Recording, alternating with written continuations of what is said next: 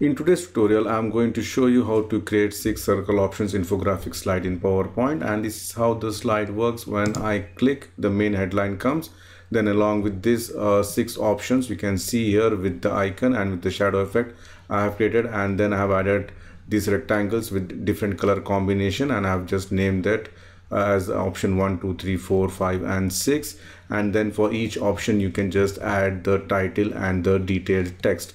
So I've created 2 slides, one with animation and other without animation. So depending on your requirement, you can choose the slide.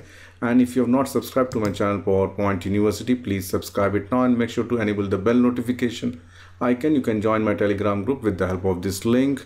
And if you like to contribute to my channel, you can do it through PayPal or Patreon. The link is provided in the video description section. So let's start the tutorial.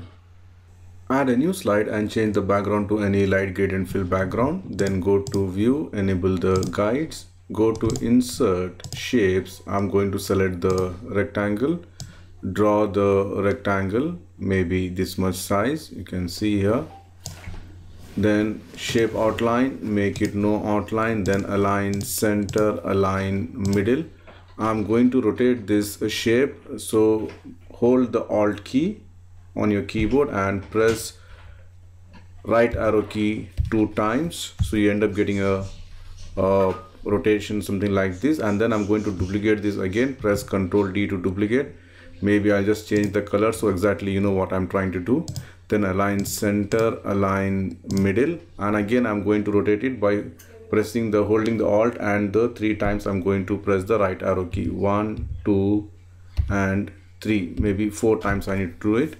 Again press Ctrl D to duplicate, and again I'm just going to make it 4 times, something like this. So you can see here I've got a shape something like this. Now what I'm going to do is I'm just going to select all the shapes by pressing Ctrl A, you can see here.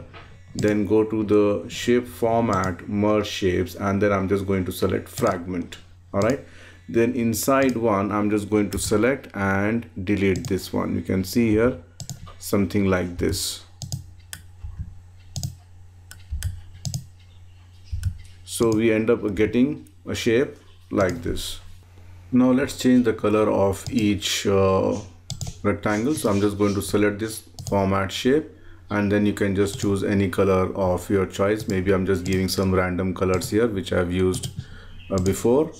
So you can see here I'm just choosing some different color combinations. It's up to you, any color of your choice also you can just select it. And then for this I'm just going to select maybe this color. Alright, so you can see here the colors has been changed. Now it's time to add the circles or the oval shape. So go to insert shapes, select the oval shape, hold the shift key so that you get a perfect oval shape. You can see here you have to make sure that the star which is visible should not be visible once you place the option, okay, or the circle. So align center, align middle, and shape outline, make it no outline. Now I'm going to change the color with some gradient fill. So select the gradient fill, and here I'm just going to choose only 2 colors. So one color I'm going to choose maybe a kind of a white, and the other you can just choose any a gray color, something like this. All right, and then make sure it is linear, and then you can just choose maybe a right or left. And then I'm just going to duplicate this. All right, so just press Ctrl D to duplicate, and then you can see here I'm just going to reduce the size of this. So hold the shift key, reduce the size, and then I'm just going to place on top of this. Only the change I'm going to do, the direction, I'm going to just change it from this one. You can see here the linear left, so it looks something like this, and then I'm just going to place it here. All right, so it got, you can see here it's got a 3D look. You can see here something like this. Now I'm going to select both of this. You can see here, hold the shift key, select the other one also, press Ctrl G to group it, Ctrl D to duplicate, and I'm going to add for each rectangle. First of all, I'm going to reduce the size. So hold the shift key and reduce the size. You can see here maybe this much size, and then I'm just going to place it here. All right, maybe I'll increase it a little bit. Just hold the shift key and increase it. You can see here something like this, and then press Ctrl D and add for each option. You can see here Ctrl D again, just add for this and 2 left. So again, let me just add it for these 2 also, and then just take some time to align it properly.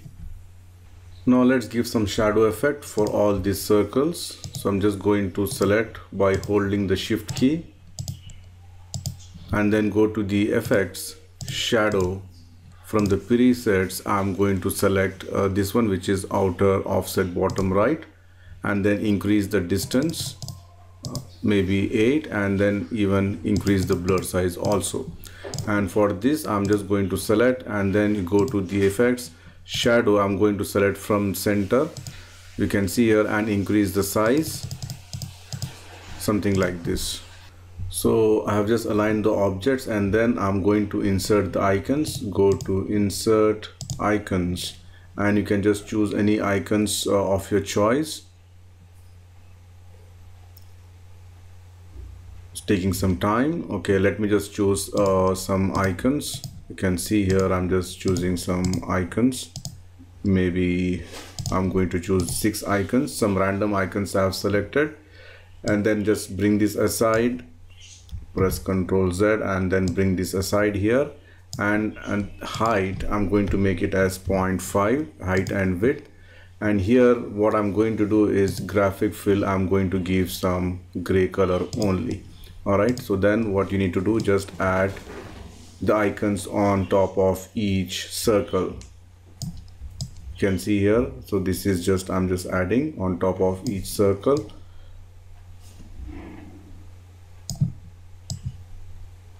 For this, I'm going to add it here. This one will come here, and then this will come here. So once this is done, what we can do is we can add some detailed text along with the title, and one main title also we can add it here. Now let's add the main title here. So go to insert text box, and then I'm just going to say headline, and just choose any font of your choice. Maybe I'm just going to choose Roboto, center align, increase the size, make it bold, and then just increase the size. You can see here, and this one I'm just going to make it a dark gray color and put it in the center. And then I'm just going to add the detail option. So first of all, your title. Again, I'm going to choose the same font, which is Roboto, and reduce the size, make it bold, and you can choose the color which we have used for this. You can see here, and then I can just go to insert text box. I can add detailed text, add detailed text here, and if you want, you can just add few more detailed text also, or I can just simply delete this equals LOREM within brackets 1. Let me just put equal sign and then just press the enter key. So I got this text. Let me just delete some unwanted text, delete it, and this one again I'm going to make it a gray, reduce the font size, and then just increase it, and then just place it here. So this is the title and text, and then you can just group this, press Ctrl D to duplicate, and then add it for each option, and then just select this, and with the help of the eyedropper I'm just going to change the color. So like this, you need to just copy it for all the options. So you can see here I've added all the title and the detail text, as well as I've just added the option number here 1 2 3 4 5 and 6. And then what I'm going to do is I'm just going to select this as well as this, okay, and press Ctrl G to group it. So I'm just selecting this, hold the shift key and the icon, and Ctrl G to group it. So just do it for all the options so that it will help us to do the animation. So this is the last one, you can see here, and then I'm going to select this and this option also, press Ctrl G, so it comes front, not a problem. Again Ctrl G, you can see here this as well as this, Ctrl G to group it. I'm just using the shift key, okay, to select multiple objects. Press Ctrl G. Now I'm just going to select, sorry, this also I need to just do it, Ctrl G. Then I'm going to select all these options and then go to the format shape and then send to back. So you can see here our design is ready. Now it's time to add the animation effects. So to add the animation, let me just close the format background, go to the animations, enable the animation pane, and then I'm going to select this, add animation, more entrance effect. I'm going to select basic zoom. Okay, it comes something like this, you can see here. And then simultaneously I'm just going to select one by one. You can see here I can just hold the shift key, select all, and then I'm going to give the same animation effect, which is basic zoom. So it comes, and then this should happen maybe after previous. If I play, it comes something like this, and then I'm going to select these options, you can see here, and then any option you can just go to the more entrance effects. Maybe I can just select, you can see a center, resolve, float down, or grow and shrink. So I'm sorry, grow and turn. I'm going to select this and click OK, and this should happen again after previous. So if I play, you can see here it comes something like this. And once this is done, you can select these options, add animation, more entrance effects, and I'm going to select stretch, click OK, and this one should be from left. Okay, and this should also happen after previous or on click, depending on your requirement. So double click the animation painter. I'm just going to select this one by one. You can see here all the animations. So only these three animations which is on the left side, it should start from left, okay, sorry, from right. So it comes something like this, and this also should happen with previous.